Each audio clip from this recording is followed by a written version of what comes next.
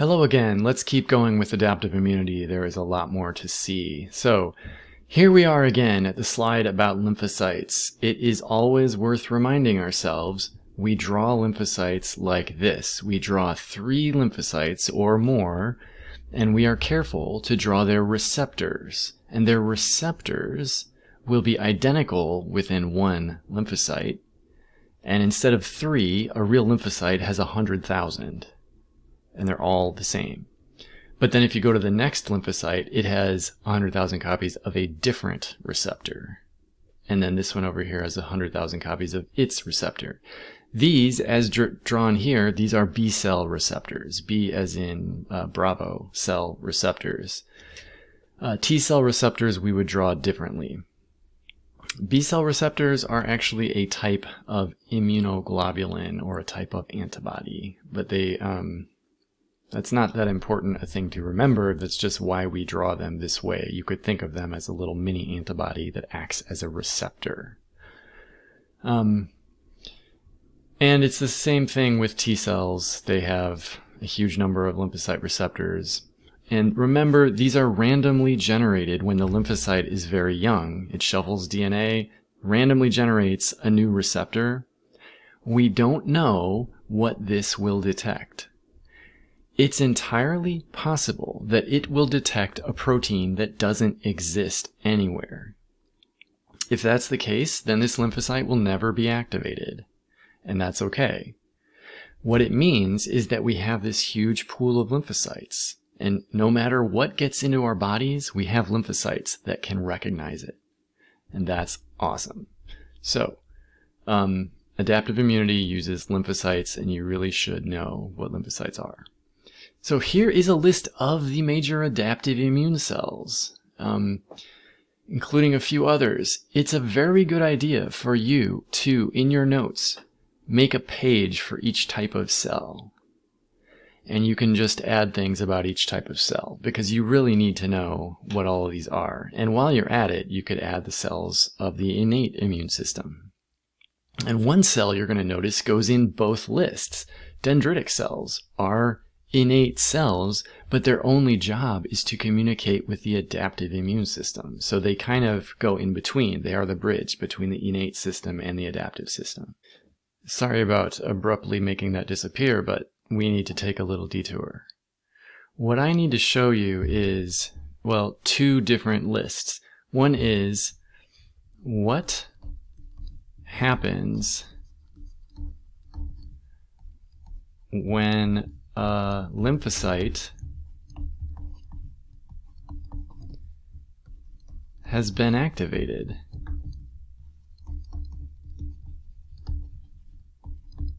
So we haven't talked about this yet, but you have this giant pool of different lymphocytes, and once you have an infection in your body and you need to fight it off, a big thing is finding the right lymphocyte and activating it. So what happens once a lymphocyte has been activated? Well, first, it goes through clonal expansion. So this is clonal, like clone, expansion. And that means dividing many times. Making many daughter cells. That's its job. So once it's been activated, it goes through clonal expansion, and that just means dividing many times, making lots of daughter cells, so that it goes from being one lymphocyte to being a lot of lymphocytes. That's the first thing it does. And then its daughters, granddaughters, all of the cells that result from clonal expansion go through differentiation.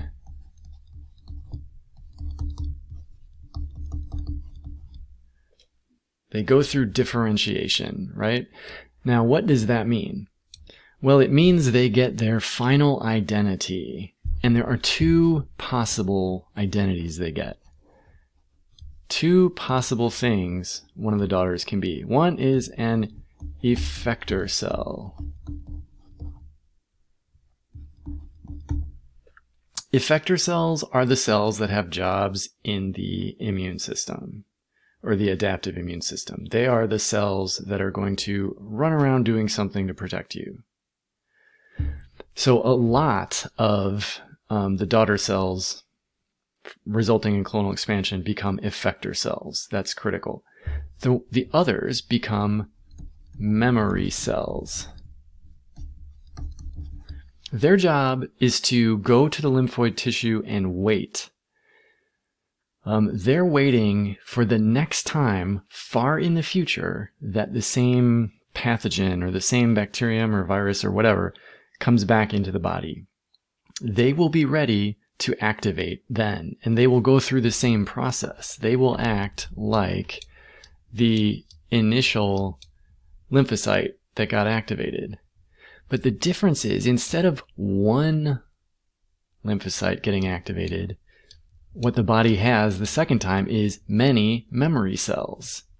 So the activation is going to be a lot faster the second time and a lot more powerful the second time. So this is what I wanted to show you. When a lymphocyte gets activated, it goes through clonal expansion, and then its daughters go through differentiation to become effector cells or memory cells. Okay? And with that, I think we can go back to the slide. So this is the list of adaptive immune system cells. And the cells over here are the effector cells. That's it. These are the effector cells. There are 4 different effector cells, basically. Notice the first 3 are types of T cells. And one of them is CD8 positive, so it has the CD8 co-receptor. We haven't talked about that yet, but we will. And then the other 2 are CD4 positive. They have the CD4 co-receptor, which we will talk about later. And so the full name of this cell is a CD8 positive cytotoxic T cell, and its job is to kill abnormal host cells. So what is a host cell? Well, a host cell is your cells, the ones we normally want to protect. But if they're infected by a virus or if they're cancerous, really the only thing we can do to protect ourselves is kill them. So that's what a cytotoxic T cell does.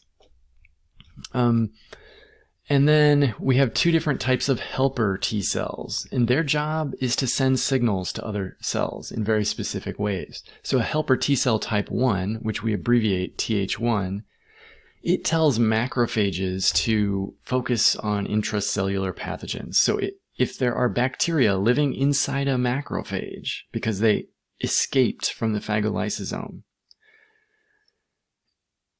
the macrophage can still communicate that to a T cell, and a helper type 1 T cell can tell it, yeah, there's something in you, you need to kill that, and the macrophage can do it. So it's essential for these protect us from intracellular pathogens by telling the macrophages that the intracellular pathogens exist. And then macrophages can do everything if they just know to do it. Type 2 helper T cells activate B cells. So B cell activation actually requires helper T cells. And once that happens, the B cells are going to go through their activation process and make memory B cells and effector cells. And their effector cells are plasma cells. So a plasma cell is the effector cell that came from an activated B cell. And its job is to make antibodies. So most antibodies are going to be made by plasma cells. And I just mentioned memory cells. And I mentioned before dendritic cells. Dendritic cells' job is to talk to the adaptive immune system, as we will see. There's one other kind of cell that we talk about sometimes that I'm just going to mention in the in my whiteboard here. There's one other type of cell that's not on this list, and that's an immature lymphocyte. So add this to the list from that slide. I introduced these in class. I forgot to put them on the slide. It's not super important, but for completeness, if you want this to match what I draw on the board in class, you should add immature T cells. We also have naive T cells. Naive T cells are technically mature. So we will talk about what this is, and then activated T cells or B cells, we'll talk about what that is. We'll talk about what the immature ones are, and it'll all make more sense when we get there, but these are the cells. These are all the effector cells. Memory cells are memory cells. Oh look, it's the slide about lymphocytes again. It's very important. So when you sit down to think about the adaptive immune system, draw this first. Remind yourself that we have a huge pool of these lymphocytes. Each of them can only see one thing. They can only detect one epitope. And so our immune system has to find the right one and activate it so that it can protect us. So that's the thing. So switching gears now, let's get into a little bit more of some activities that the adaptive immune system does. Education is a big one. So B cells and T cells are given those names, B cell, T cell, for where they are educated or where they go through their education process. T cells are educated in the thymus, and B cells were originally discovered in the bursa of Fabricius, which is a chicken organ. It's not in humans, but in us it works out. They're educated in bone marrow, and bone starts with B, so that's cool. B cells will do more education things in the spleen, but primarily bone marrow. So what does it mean to educate them? Well, once they're educated, they are mature but naive, and they're able to respond to epitopes. They're able to be activated. So until they're activated, they are mature and naive. Okay. And again, most lymphocytes never activate. They just wait forever, and that's okay. So this is education, and specifically this is T cell education. You can think of B cells as having basically the same process, but the details are a little bit different. We start with the immature T lymphocytes. They go through a test to see whether they adequately respond to MHC, and we'll talk about what that is later. But do they adequately respond to the system that's supposed to activate them? Many of them either don't respond well enough, or we just don't test them. And so we kill them and recycle them, and new lymphocytes take their place. Of the ones that survive that, half of them, well, they're all tested for, do they respond to self-proteins? So wherever they're being educated, we display all the proteins a human cell can make as quickly as we can. And if they respond to any of those, we kill them, because we don't want them to be able to respond to a self-protein. We don't want them to create an immune response against actin or myelin or any other human protein. We want them to create an immune response against invaders. So if they could do an immune response against actin or any other human protein, we kill them. And that leaves 5% of the original starting population. And they are mature because they've now gone through education, but they're naive because they have not yet been activated. So they are mature but naive T cells. And they wait to see whether they will get activated. Okay, so that's education. Now we switch to activation. So these are the events that happen after activation. I just drew that out for you, but here they are in pictures. This is a B cell that's been activated. It goes through clonal expansion. Some of its cells become effectors, some become memory cells. So we can skip the rest of this slide. And I talked about this. And memory cells wait for secondary activation, and this slide talks about why they're they're more effective and why secondary activation is so much better than the first activation. So primary activation looks like this. You have one lymphocyte that makes daughter cells, and so you get some effector function from that. Secondary activation starts with a bunch of memory cells. And so when they go through clonal expansion, they quickly make a huge number of effector cells, and they quickly do a huge amount of effector function. So in this case, a B cell, its effectors are plasma cells. They make antibodies. So memory B cells make tons of plasma cells, and they make tons of antibodies. So memory cells are just better at it than the original lymphocyte was. And they do other things better.